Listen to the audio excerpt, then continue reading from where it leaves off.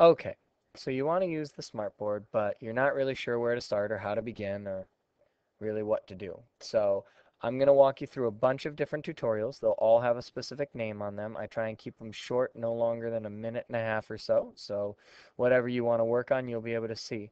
What you'll notice is up here I have some recording software, so don't worry about that. That's just what I'm using to record what I'm doing. So let's open it up.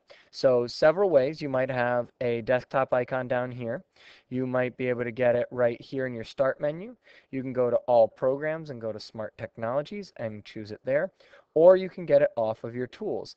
Either way, any of these places will all get you to the same smart notebook software. And smart notebook software is where you want to be living when you're working on the smartboard. It's the best way to create and edit documents, add things to it, and work with students on the smartboard.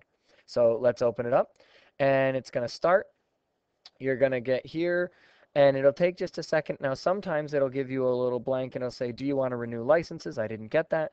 Sometimes it'll get to this size. A neat little tip, you can go here, click in the middle of the window, and you double click, click, click, and it maximizes it, click, click, and it minimizes it down. So I really like that function, and that's how you find and open the Smart Notebook software.